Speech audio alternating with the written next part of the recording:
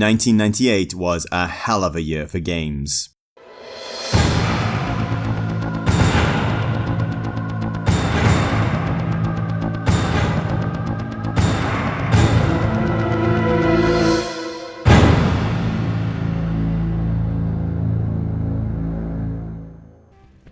And that's just the ones I can show you on my PC right now. I was 16 when all that was happening. In the UK, we finish high school at 16 and go into what we call sixth form or college. It's basically pre-university education. We don't have to wear the uniforms anymore, and we get to choose more specialised areas of study, but the government still pays for it. If you're wondering, I went on to study performing arts in hope that I'd make it as an actor someday. I use a lot of the skills I learnt there in my current job, and indeed this YouTube hobby, but that just turned out to be the wrong dream for me. So by the summer of that year, I'd finished high school, and in a bid to get a 3DFX card for our first, somewhat janky PC, so I could finally play Resident Evil at home, I got my first part-time job stacking shelves at a supermarket called Morrison's. This, among other things, started a cycle of monthly game acquisitions that saw me bringing home many a big box PC title and attempting to squeeze more and more power out of that old tower that was basically held together with duct tape even when we bought it. I was also a regular reader of PC Gamer magazine. This was in no small part because of the demo CDs that came taped to the front of them. These would furnish me with tasters of upcoming games and even a few mods such as They Hunger for Half-Life. This one's good. This is actually how I got to play Resident Evil 2 and Final Fantasy VIII for the first time on my PC, and I replayed those 10-minute demos a hell of a lot. And this is also where I first heard about Grim Fandango. While I wasn't a stranger to point-and-click adventure games, my first being Simon the Sorcerer on the Amiga 500, I'd never dove into the heavyweights of the genre. I've still never really got into Monkey Island, or a lot of the classic LucasArts games, but I've polished off a broken sword or two in my time. Even so, I was absolutely mesmerized by the art style. It was something I genuinely hadn't seen before in a video game. I couldn't quote the review now, of course, but I recall it got me very excited with its talk of comedy writing, which had been one of my favourite things in Simon the Sorcerer, an incredible and original story about crossing the underworld with a Grim Reaper protagonist, and all sorts of weird and wonderful characters. So without even knowing who Tim Schafer was, or why I should care about that, I really wanted to play this game. When I finally got it installed on my PC, I was absolutely hooked from start to finish. And while there were a couple of puzzles that had me resorting to checking a guide in a magazine to solve, because we didn't have anything resembling an internet connection back then, I found that by the third chapter, I was very much on the same wavelength as the people who designed the game.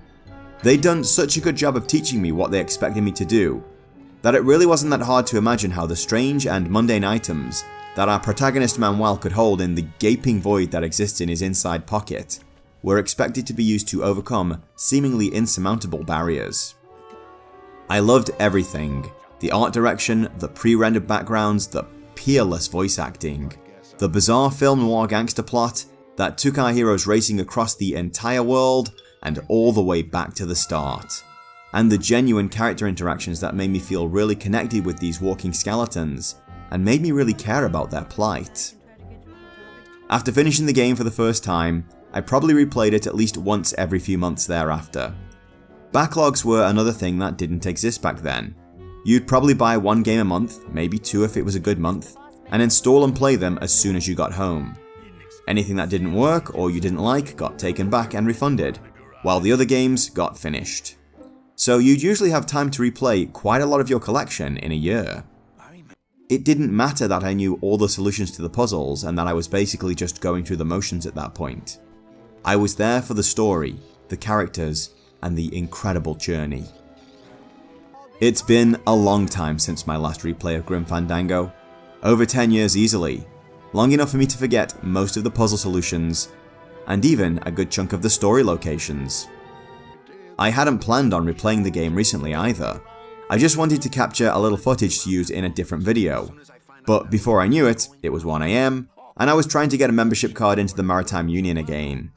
And at that point I realised that not only were the hooks dug in so deep I had to finish the game again, but I also really wanted to talk about it with all of you. Because even after 26 years, Grim Fandango is still absolutely amazing.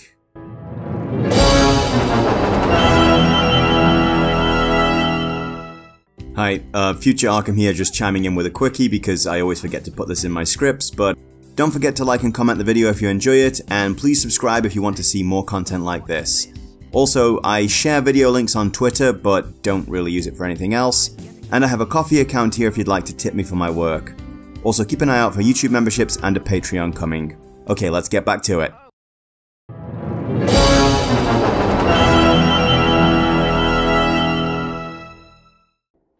It is a time known in the history books as 1990. 8 years after the ET apocalypse almost destroyed video games before they even started, creating a vacuum that was filled by a Japanese company that, once upon a time, manufactured playing cards. Their family computer, rebranded as the Nintendo Entertainment System, has taken the world by storm, and its adorable Jumping Man mascot has become a household name. They are now 1 year out from showing the world what 16-bit gaming at home looks like, and the first true console war is just on the horizon. 3 sweaty dorks with uncut hair and an unhealthy addiction to Diet Coke have yet to revolutionize PC gaming with its first true side-scrolling game in the form of Commander Keen, but are mustering in the backrooms of Softdisk preparing for this moment. And while the first Metal Gear and Snatcher have started transforming Hideo Kojima into the gaming auteur that we all know, Tim Schafer isn't exactly Tim Schafer yet. Believe it or not, even the head of Double Fine Games, the creator of Psychonauts and Broken Age, and one of the legends of PC game development, had to start somewhere. Schafer joined LucasArts in 1989. It can't be understated how much George Lucas's interest in interactive entertainment impacted the young and growing art form. Schafer basically did grunt work for several Scum Engine games before getting his big break, helping Ron Gilbert to both program and write dialogue for a very niche and mostly unheard of game called The Secret of Monkey Island. I'm sure no one here has ever heard of it. I can't believe I actually said escape there in the original recording. I am such a dumbass. His work there and on its sequel, game development was a much faster process back then, opened up opportunities for him to start leading projects, the first of which was Day of the Tentacle. Look, Hoagie, it's a hamster! Just what I need for dissection lab tomorrow. It is now 1993. Those 3 scruffy Diet Coke addicts have become underground sensations by literally opening the gates of hell and selling Doom through shareware distribution, effectively creating the first truly viral game. At this time, I was gaming on my Sega Mega Drive. I honestly can't remember if I had the CD add-on at that point or not, but I was balls deep into Sonic the Hedgehog 3, Super Street Fighter 2, and Mortal Kombat 2. While I had shows like Games Master and Bad Influence to keep me updated on what was going on in other areas of the gaming world, PC gaming couldn't have been further from my mind. With the success of Day of the Tentacle though, Schafer got to pitch his own project ideas directly to the money people, and it was at this time that he first submitted an idea for a comedic adventure game themed around the Day of the Dead, alongside another proposal for a biker-themed game. The latter seemed easier to market and would likely have wider appeal than the former, and so it got the green light. So in 1995, when I was just discovering anime and reading 2000 AD every week, yes, I was hyped about this movie, and I still enjoy watching it for all its faults, but we'll talk about that when we talk about this. Tim Schafer and LucasArts released Full Throttle, and it sold over 1 million units, more than 10 times the projected amount. So, since Tim was the man who could make anything he touches turn to gold, why not give him his dream project? Why not let him tell his crazy Day of the Dead story? What could possibly go wrong? Well, quite a lot actually. No, this isn't the story of mismanagement and publisher short-sightedness, crunch and a rushed release that we're used to today. In fact, Grim Fandango is one of the most critically acclaimed games ever, and routinely holds a spot on lists of all-time greatest games, including my own. It is, however, considered something of a commercial failure, selling around half as many units as Full Throttle, and there's no doubt that that game was cheaper to make than this one. No, this is a story of bad timing. The world was changing, market trends were shifting. 1998 was one of the most incredible years in gaming history, if not the most. And that's saying a hell of a lot given just how fast technology was progressing and how much developers were experimenting at that time. So in a year that had Ocarina of Time, Half-Life, Resident Evil 2, Metal Gear Solid, the Dreamcast and Sonic Adventure, Thief and countless more, was there really space for a quirky narrative adventure game with a unique art style and ambitious branching puzzles that left a lot of people stumped very early on? Graphical adventure games were fading out. They just weren't that popular anymore. They were slow and taxing on the brain in a world that was fast-paced and high-octane. The genre still had a couple of big last breaths in it before it would disappear, long enough for us all to realize how much we missed it and wanted it back, but it was definitely fading out. Still, if Grim Fandango was going to be a send-off for the genre, then it's a good job that Schafer brought his A+ game. Developing Grim Fandango presented many new challenges. Previous games had been developed in the Scum engine that Schafer was more than familiar with, but this wasn't a 2D sprite-based adventure. Grim Fandango is a full 3D game, rocking pre-rendered backgrounds as seen in Alone in the Dark, Resident Evil, and the game Schafer cites himself, Bioforge. Looks sick. And I think that kind of brings us to the stories and themes of the game, which is without question what makes it so beloved and so memorable. So let's talk about those.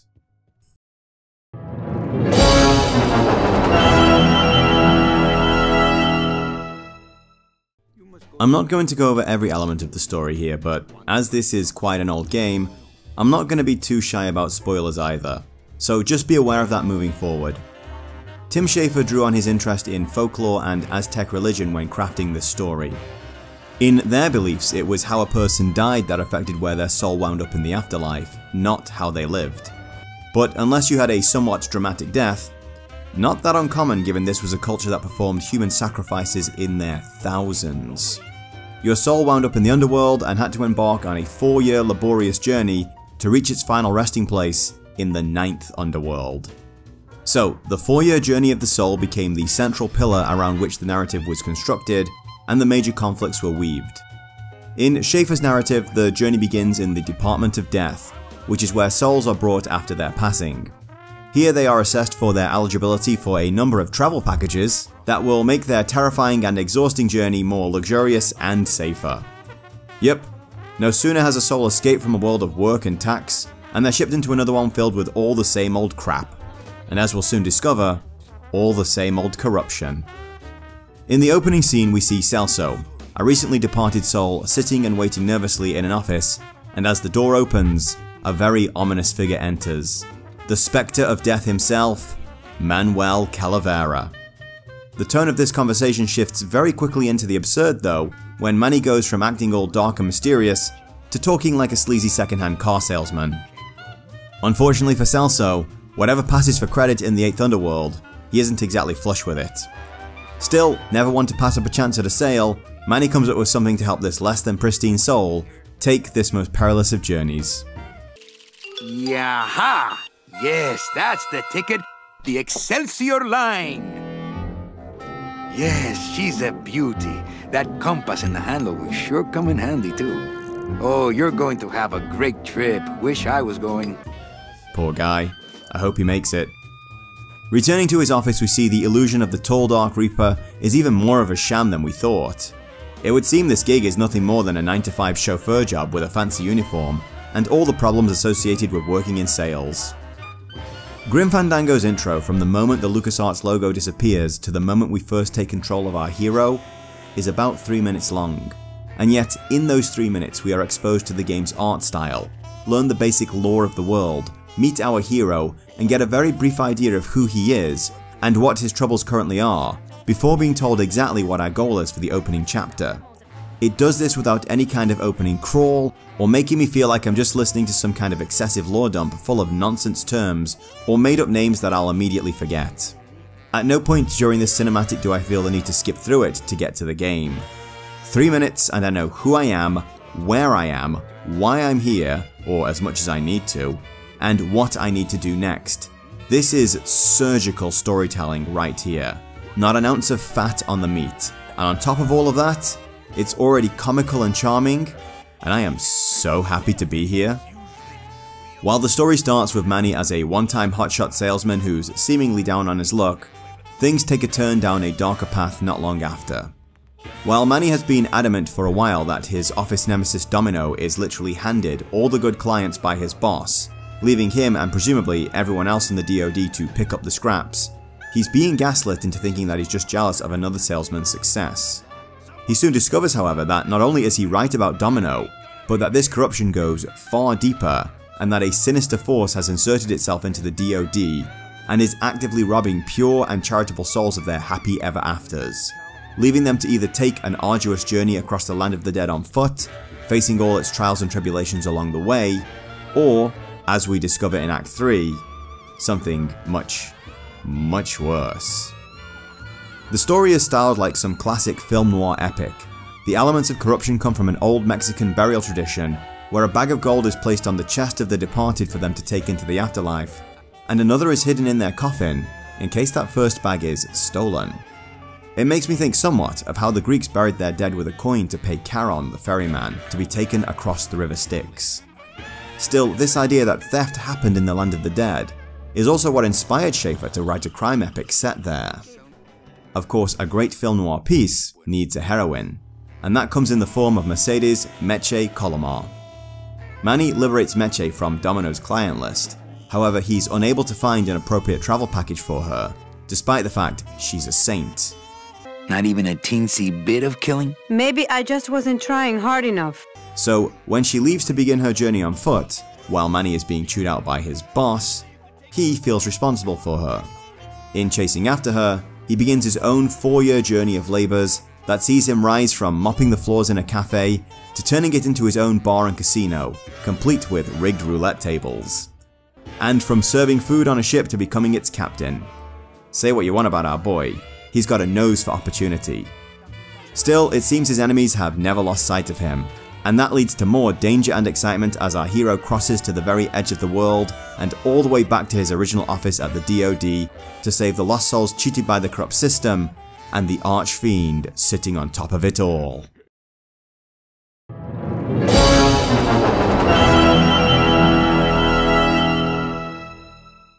Manny is not alone in his labours, far from it in fact. Early on in the game he makes a lifelong friend in the form of Glottis, who is... actually, I'll let him explain. I am an elemental spirit summoned up from the land of the dead itself and given one purpose, one skill, one desire. To drive! Or to change oil and adjust timing belts if no driving jobs are open. He's easily one of the best characters in the whole game, and there's something very genuine about their friendship. I suppose Manny feels a sense of responsibility for Glottis, since his shenanigans were what got the demon fired from the DoD in the first place. But they complement each other very well, and I love how well they bounce jokes and dialogue off each other. The story of Manny and Glottis is that of one door closing and another opening. Glottis starts out more or less trapped in a comically tiny shed for a creature with such a big frame. He's told he's too big to drive any of the cars, so he's basically just odd-jobbing around the garage. On one hand, his involvement with Manny gets him fired, but on the other, it leaves him with the most badass car the DoD has ever seen, and once the two are reunited in the petrified forest, they begin a new adventure together that leads to truly wondrous places.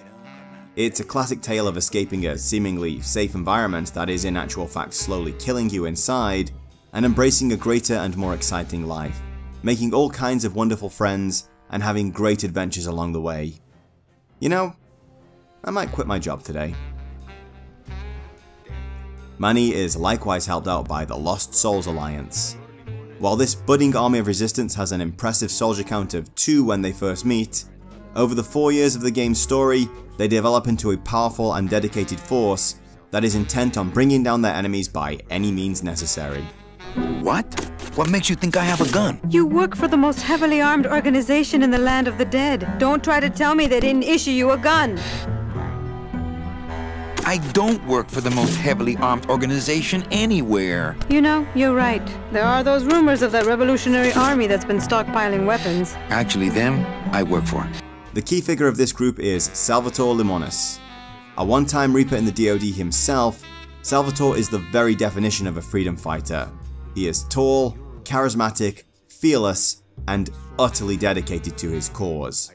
This is not simply found in his words and his actions, but in the fierce loyalty he inspires in those who fight alongside him. Thank you, sir! You have saved me! But more than that, you have enabled me to continue to serve the movement! But what is this corruption that these fierce and dedicated soldiers fight? What terrible power could be undermining the very Department of Death, meddling with the divine plan that would see honest people justly rewarded for their selfless lives? Could it be demons? Perhaps the very Prince of Darkness himself? No, it's a fat, opportunistic, sleazy gangster with absolutely no morals, who, through a combination of intimidation and what we can think of as murder in this world, has fabricated an elaborate scheme to steal tickets on the number 9 and sell on counterfeits to undeserving souls who get truly screwed in with the deal. Our enemy is Hector LeMans, and he is an absolutely disgusting creature indeed.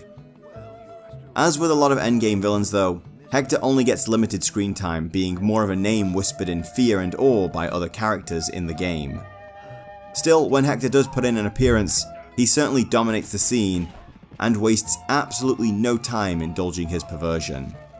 It's especially haunting at the very end of the game when we arrive at Hector's garden. If we consider that all these plants are people Hector has sprouted and confined to whatever oblivion that implies, and the fact that he is quite content lounging around here and encouraging his plants to grow in his greenhouse. I mean, could you imagine if this was some kind of serial murderer who kept all his victims in a mass grave that he was just coming to play around in? Really disgusting. Even so, I don't think Hector is the villain I despise the most in this game.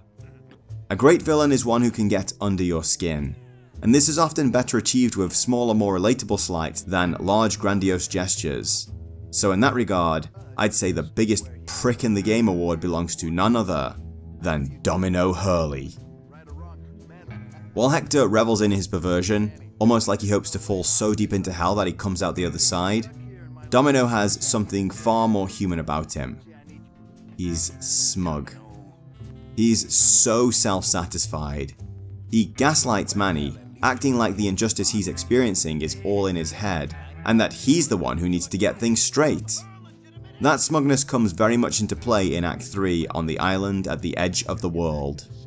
By the way, Flat Earthers, this is how you prove the world is actually flat. You want us to show you the curve? How about you show us the edge? Here, Domino is running a forced labor camp staffed by all the souls whom Hector has robbed of their happy ever afters. While there's a giant squid and various old school methods of keeping the masses in line, Domino has a different idea for Manny. He just expects him to do as he's told. Yep, he's so smug and confident about the power he wields that he just assumes that Manny will toe the line and take his place managing the whole operation. What has he got over Manny? Why, the lovely Mercedes, of course. If Manny doesn't play along, she's the one who's going to feel the brunt of his displeasure. And if he does, he'll be stranded on a faraway island with her and not a lot else to do. Who knows what could happen? We get a sense of the way he manipulates the people around him from the Angelito kids here. It's established early on that they can raise hell for Domino if they want, but they're in that cage now, and they aren't about to leave for fear of what could happen to Mercedes. Where Hector is clearly a psychopath, Domino is a narcissist.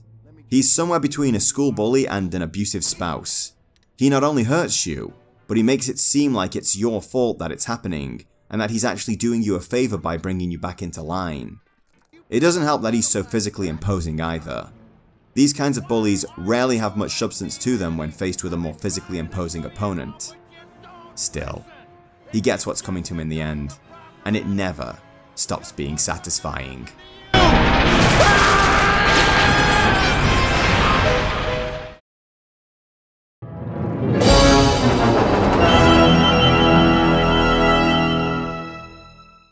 Schafer drew on numerous sources for his story, And just like any creative genius, he was able to smash together ideas that, on paper, looked like they had absolutely no business being together, but were executed in such a way that once you'd seen it, their pairing couldn't have been more obvious. While trolling the internet for information on this game's development, outside just citing and paraphrasing the Wikipedia entry, I found this interesting post on Quora that about sums up what I'm talking about. I was a project leader at LucasArts for many years and vividly remember the day Tim Schafer walked into our monthly pitch meeting and announced that he wanted to create a game called Grim Fandango. A game that, in his words, would be Mexican Day of the Dead meets Glengarry Glen Ross, a somewhat depressing yet brilliant 1990s film about a group of desperate real estate agents who will do just about anything to sell undesirable real estate to prospective buyers. If it had been anyone other than Tim Schafer, he would have been laughed out of the room. And while the group did its share of marveling at Tim's chosen folklore, we ultimately had the sense that Tim would apply his trademark humor, character development, and his ability to inspire great work from his team towards turning a genuinely offbeat premise into a work of art. And that he did. Yeah, fucking wild. So our visual style and much of the story is heavily influenced by the Day of the Dead festival held in early November in Mexico. I absolutely have to get to Mexico at least once in my lifetime to experience this, because it looks absolutely unreal. Also, you know, tequila. While this may look like some kind of crazy spooky zombie festival on the surface, and historically it shares origins with the old Aztec beliefs that inspire much of this game, this is actually a very Christian celebration to remember and honor departed loved ones in a very Roman Catholic part of the world.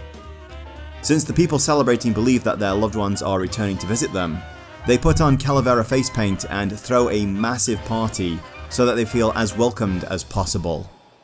In the story of the game too, the inhabitants of the 8th Underworld are actually able to pass through to the land of the living and be close to their family once again during the festival.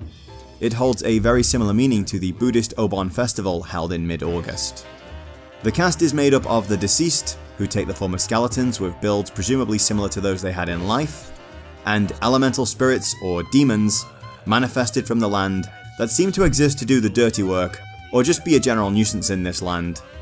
The 3D skeletons are based on Kalaka figures that are bought and displayed during the festivals, while the demons and Manny's Bone Wagon are heavily inspired by Ed Big Daddy Roth's designs and drawings.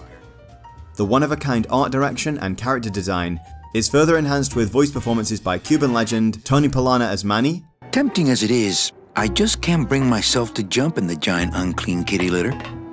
Alan Bloomsfield as Glottis. I had no idea you liked gambling so much, Glottis. Well, the doctors made me promise I wouldn't do it anymore.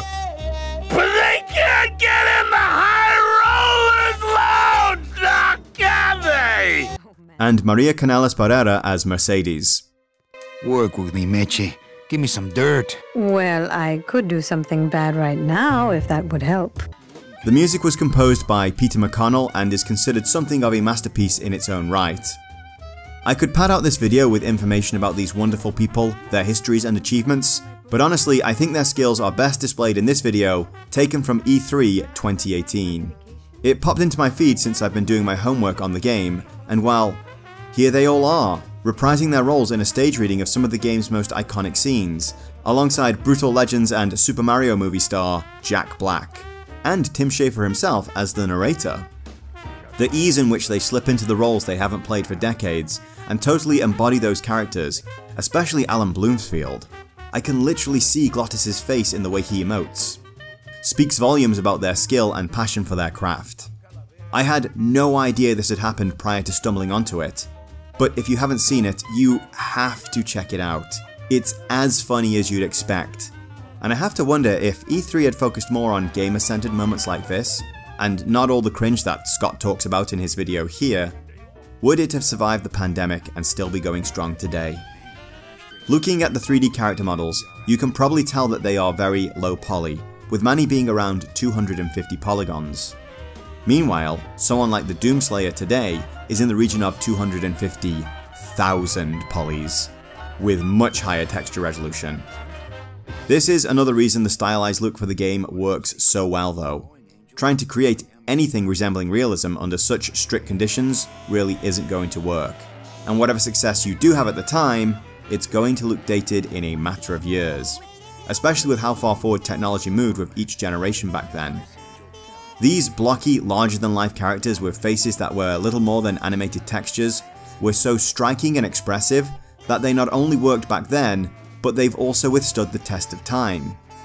Of course, we can see some of the visual improvements made to the HD version by changing a few settings in the options, but the amazing art direction played a big part in making this old game clean up so well. Since rendering vast 3D worlds would have been a performance nightmare for home PCs back in 1998, the pre-rendered backgrounds of games like Alone in the Dark, Resident Evil, and the majority of games occupying my all-time top 10 list were implemented to help keep their detail level high while having minimal impact on the performance.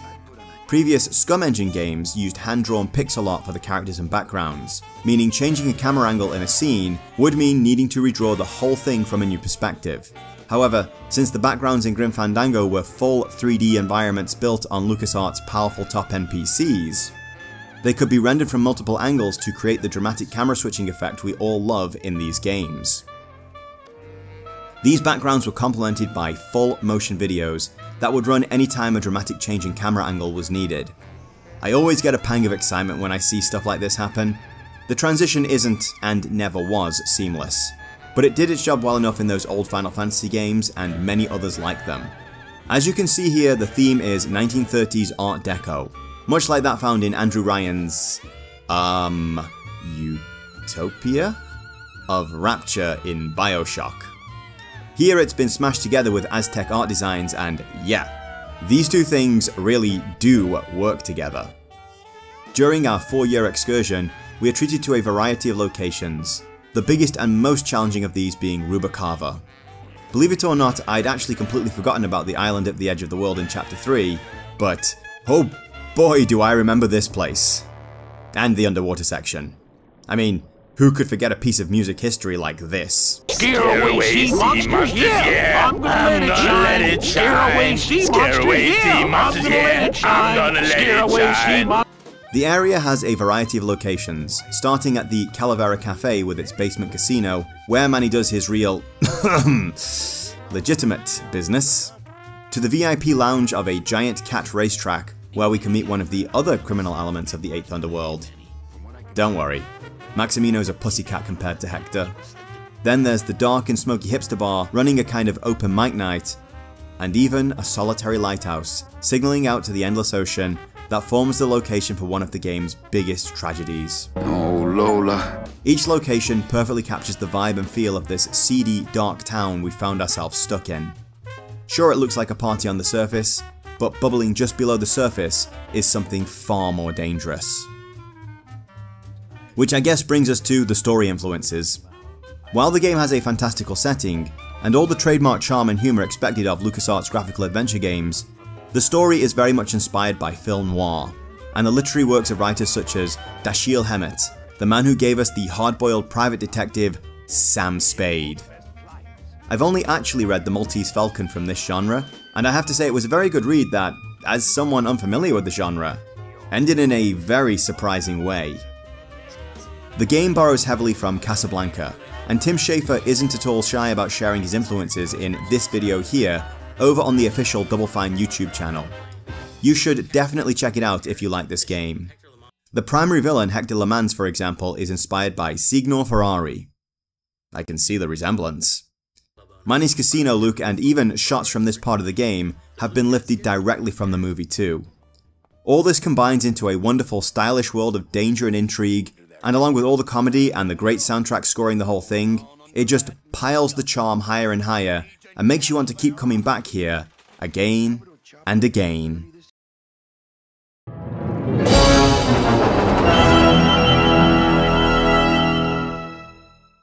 While Grim Fandango does all the things that the other LucasArts graphical adventure games do, being 3D added a few challenges. Also, I want to take this opportunity to talk about how to actually do a puzzle game like this really well. I've seen Grim Fandango being accused of having moon logic puzzles, the likes of which are famous for putting the genre into a coma. However, I strongly disagree with this point for a lot of reasons. For a start, LucasArts and Tim Schafer had a lot of experience in doing this well, and were actually very good at it. It might seem like a reach to expect people to figure out how to get some pigeon eggs with only a baguette and a balloon animal of Robert Frost. Run, you pigeons! It's Robert Frost! But take a look at this. Bang! Admittedly, this moment can happen a couple of scenes too early to seem significant, but this is how these games used to do hints without specifically telling you that they were. As a companion to this little talk of mine, I really recommend Yahtzee's talk about Monkey Island puzzles here on The Escapist. I know there's been a lot of drama between that website and its creators, and I do find Yahtzee's trademark snark more than a little grating at times, but that doesn't change the fact that the man knows what he's talking about. One criticism that Schafer received for Full Throttle was that it was too short. As such, he wanted this game to be twice as long, with double the puzzles. This, along with the narrative of the 4-year journey of the soul, led to him dividing the game into 4 distinct sections and creating non-linear puzzle paths to complete each section. This is another of the game's great features. Let's take Rubicava as an example here. Manny's main objective is to board the SS Limbo in order to chase after Mercedes and Domino. To that end, he needs to complete a laundry list of objectives, including making sure there's space for him on the crew, getting a Maritime Union card, and getting Union-approved ship working tools for Glottis. On this replay, I actually had a small issue with this section. All the point-and-click adventures have an issue known as pixel hunting. It was one of the things people did when they were stumped on how to continue. They moved the mouse around the screen slowly and tried to find some tiny collision box that they'd overlooked on their previous outing. This being a 3D game designed to be played with a controller, a more intuitive system was implemented. Basically, Manny looks at things that he can interact with as he gets closer to them. This is a great way to keep things like UI elements and on-screen text down to an unobtrusive minimum, and they used a similar design philosophy for the inventory too. Rather than have some on-screen real estate dedicated to the UI, Manny just goes rooting through his inside jacket pocket in search of what he has stashed there. The only thing I didn't like about this is that you can only inspect one item at a time, and have to root through them all to find the one you want. For some reason, especially when my pockets were fairly full, the item I wanted always seemed to be the one farthest away from the first one I pulled out. On a case-by-case basis, we're probably only talking seconds here, but stretched out over the course of the entire game, it's something that can get a little under your skin. So where was I? Oh yeah, the head movement. So the Harbour Master Velasco here is the one who gives you the list of objectives that sets you up for Chapter 2. At the moment, he's working on a ship in a bottle. This is an item you can pick up and use much later in the game. However, the interaction zones for these two things are very close. So when I thought I was talking to Velasco, I was actually looking at the bottle, leading me to believe that he didn't have anything important to share with me before I ran back to the cafe to talk to Glottis. This of course locked me out of the conversation with Chowchilla Charlie about the Union card and led to me running in circles for quite a while before I finally consulted a guide and realised my mistake. I'm prepared to say that this one was on me overall, but there's still a case for this being some sort of gameplay bug, or at the very least, poorly thought out design. So back to non-linear puzzle design. By having multiple objectives to work on, you aren't forced to just beat your head against a single challenge over and over like it's some kind of Dark Souls boss fight. You can usually find a way to progress at least one arc of the story if you get stuck on another. And since the items you need to bypass the various obstructions you're faced with are scattered all over an area, you'll probably stumble onto the keys that unlock the doors for Puzzle B while you're looking for the ones that deal with Puzzle A. As complex as it seems, you just need to be observant. As an example, let's look at a couple more Rubicava puzzles. The Messor manager of the SS Limbo, Naranja, still isn't on board the ship, and if he doesn't make the departure, then Manny can have his spot. It turns out that he's getting a new tattoo ground into his bones. Looking around the tattoo parlor, we discover that the artist is out of the liquid nitrogen that he normally uses to numb the pain in his customers. So Naranja is knocking back some pretty strong liquor to keep him in the chair. Oh, and notice that Manny looks at the bottle. Aha, I wonder what we can do here. Then later, in the Blue Casket Club, we see the waiter adding the secret ingredient to the coffin shots, and then the effect they have on the unfortunate soul who ordered one. So we may start to put 2 and 2 together here, but we're still missing something, and since whatever it is doesn't seem to be available right now, why don't we focus on that Union card? This thread sees us going to the VIP lounge of the cat races to liberate some of Chowchilla Charlie's goods from Maximino, and it's only by following this route and getting into the kitchen of the VIP lounge that we find jackpots.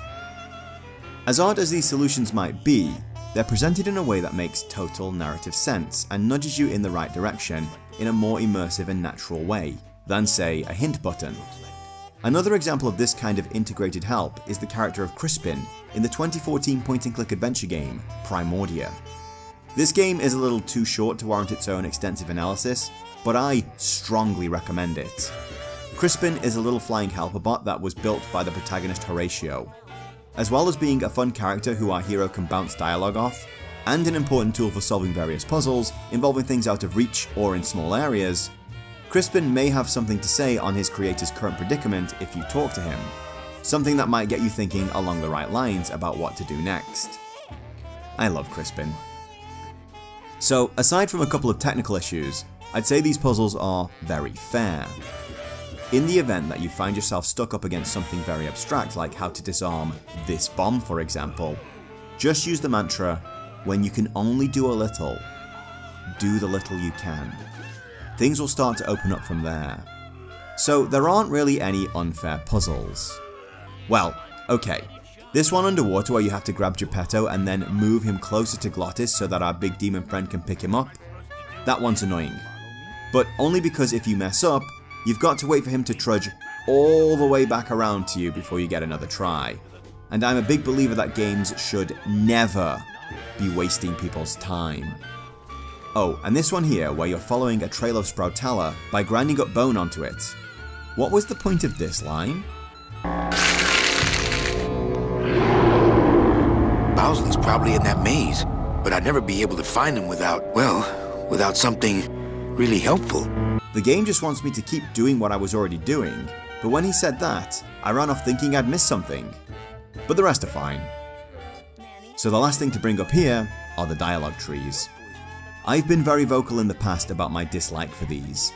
The way I see it, you're going to click through every topic so as not to miss anything, so there's no point to them being divided up like this. It's a kind of fake gameplay, a cutscene where you press a button to continue, similar to a QTE. Still, that doesn't mean that they can't be done well, and I've softened up on the concept as a whole since playing Disco Elysium. While that game is one of a kind, it's basically a massive dialogue tree where the paths you choose actually matter, and choosing certain options locks you out of others, meaning you actually have to think about the things you say to people. Very much like in real life actually. Grim Fandango isn't anywhere near as sophisticated as this. In fact, it goes the opposite way by keeping the dialogue short and snappy, and the dialogue tree options to just the essentials, and maybe a little small talk and gags.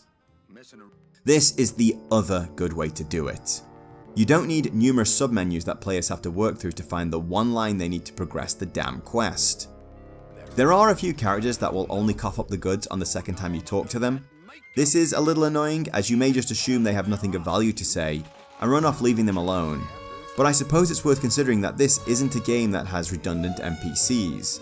I mean, we've already talked about the engine limitations here, so it's safe to assume that if there's a character in the scene who you can talk to, they're going to play a part in one of our puzzles.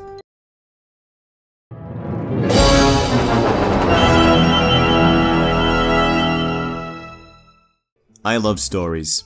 Stories are my main reason for playing games, and games are my favourite way to enjoy stories. Stories and their heroes come in all shapes and sizes. They teach us, inspire us, and they make us imagine or even believe that our stories can be better, that it can all work out in the end. The interactive medium is, in my opinion, the best place to explore things like deep psychological trauma or the dangers of resisting change to embrace a status quo. Those stories challenge us, make us ask bigger questions of ourselves and the world around us. We can experience vulnerability and abuse from the comfort of our sofas and gaming chairs, and maybe become a little more understanding and empathetic of those who've undergone something similar in their lives. We can see the corruption of powerful institutions, and look at how they manipulate the narrative of the world to create a dependency on them, all the better to subjugate us and make us too fearful to challenge their authority, and then maybe we can ask if this is something our institutions are doing to us. Do these people really have our best interests at heart? Or do they just want us to remain docile sheep so they can have a free ride on our collective backs forever?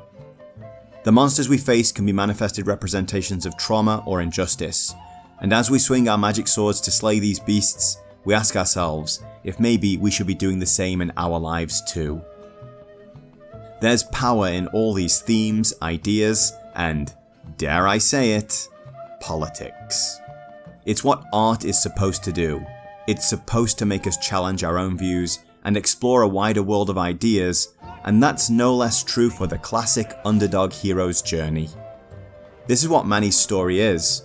A down-on-his-luck salesman stuck in an endless cycle of disappointment hears a call to something greater and begins his own exciting adventure to set right a terrible wrong.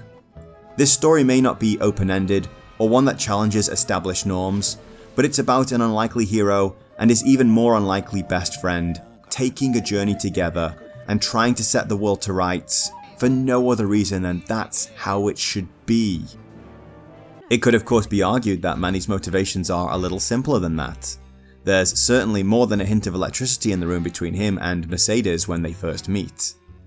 But regardless of how it all starts, we wind up on this whirlwind adventure with larger-than-life villains, the freedom fighter who would sacrifice it all for his cause, the dangerous femme fatale, a trip all the way to the end of the world taken by two best friends, and a great struggle to balance the scales to see the innocent saved and the guilty brought to their righteous end. Along the way we laugh, we cry, we become frustrated with our trials, and we cheer as the bad guys get exactly what's coming to them. Manny and Glottis are not your average heroes.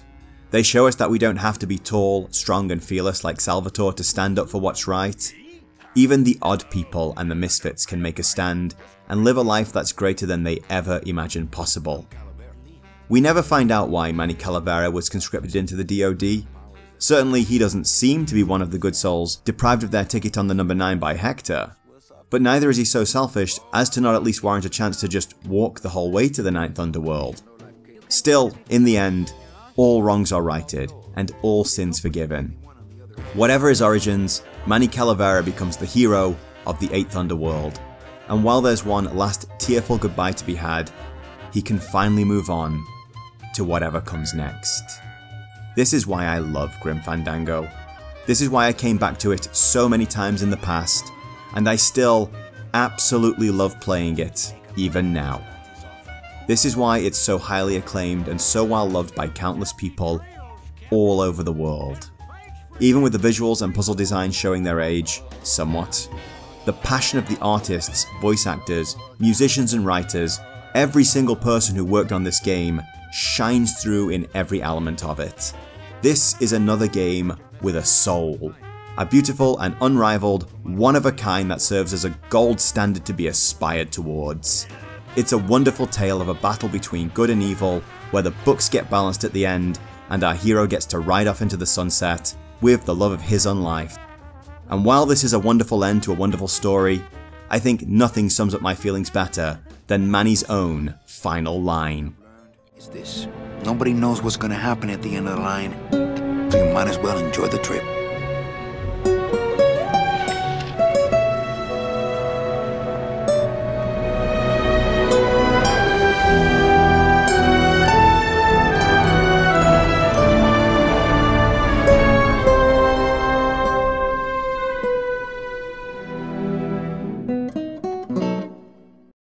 So with that unexpected detour down nostalgia lane cleaned up, it's back to Thief, I think. Well, not quite. The spooky season is about to roll in, and I'd love to start making a regular Halloween special. I know I mentioned in a previous community post that I was interested in doing The Evil Within 1 and 2 in a single longer video, similar to my Ethan Winters video, that has become massively popular by my standards, completely out of the blue. I am, unfortunately, easily distracted, and since Tango Games got a second chance at life, I don't exactly need to eulogize them just yet. And then there's this other game that caught my eye, in no small part thanks to my friend Jared covering it over on his channel Avalanche Gaming. That being the original PS2 Fatal Frame, or Project Zero as we call it in the UK. While it was a trip back into classic survival horror that initially hooked me, I became intrigued by the claim that the game was based on a true story. Specifically because if there was some real event that took place somewhere in Japan that inspired all this, well, I can go there. Unfortunately, it became very apparent very early on that this tagline was being applied in a way that seriously stretches the idea of creative license. However, in researching it, I fell into something of a Japanese folklore rabbit hole, and I think we can all enjoy a few campfire ghost stories for Halloween. So with that in mind, while you can definitely expect a Thief video sometime soon, keep your eyes peeled for my own exploration of Project Zero. Well, look who's still here. Either you stepped away from your computer too long to stop this video at the end, or you've just gotten used to me doing these little sign-offs along with a tease of the next video. I hope you've enjoyed our brief tour down memory lane with this one. I honestly can't believe it's been so long since I replayed this game, and worse still, just how long the remaster has been sitting in my Steam library without me ever properly taking it on again. I'd like to thank the Summer of Mark once again for contributing to this video, this time with his narration skills, and I'll link his channel and Twitter down below if you'd like to know more about what he's about. I highly recommend his videos though. Anyway, that's about it from me until next time. I think I've got a loose wire in my helmet rubbing against my skull that I need to get checked out at the Bone Zone, so I'll sign off for now and hope to see you all next time.